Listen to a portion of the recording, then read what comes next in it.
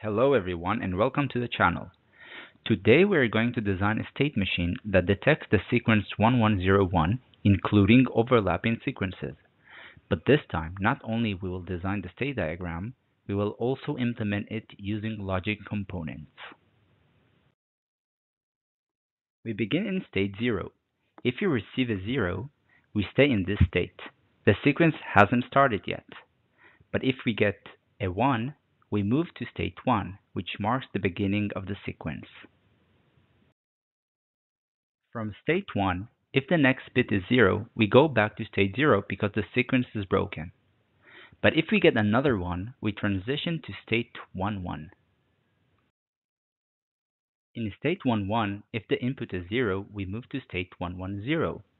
But if we receive a 1, we stay in state 1-1.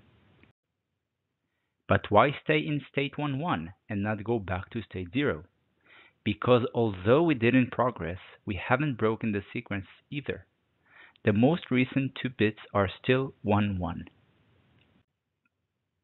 If we now get a 0, the sequence becomes 1-1-0-0, which is invalid. The sequence is broken completely. We return to state 0 and start over. If we get a 1, the sequence becomes 1-1-0-1, and the output is 1.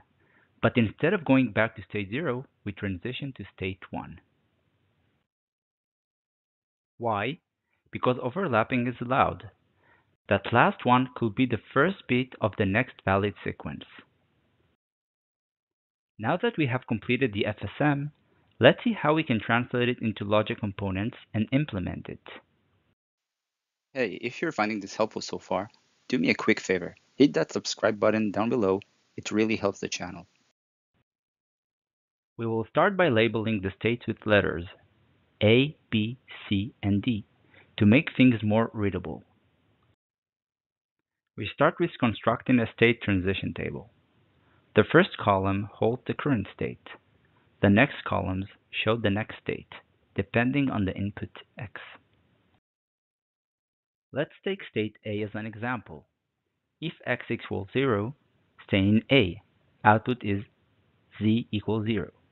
If X equals 1, go to B. Output is Z equals 0.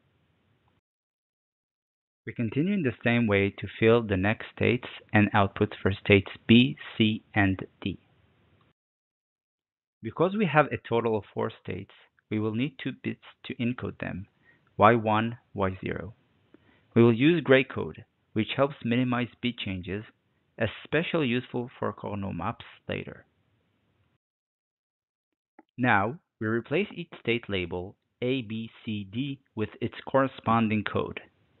Note, Y1, Y0 represent the present state. Y1, Y0 capital represent the next state. Since we are using 2 bits to represent states, we will need 2 flip-flops to store them. We will use D-type flip-flops.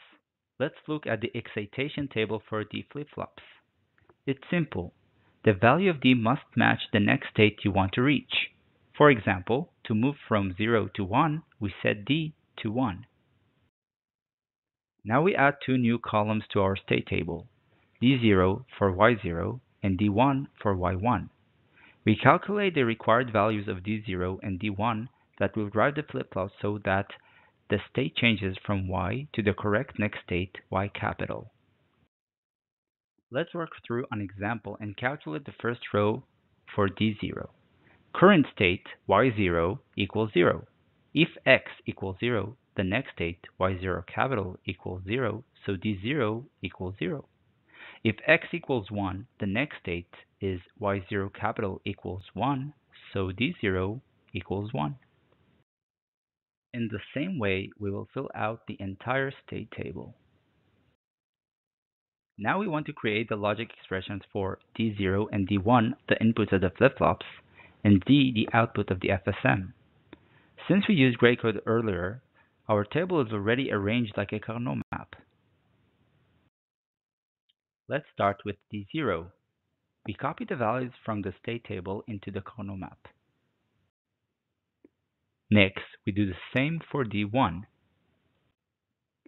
Finally, we build a Karnaugh map for the output C. We write out the final Boolean expressions. Let's move on to the circuit. We place two D flip-flops to hold the state.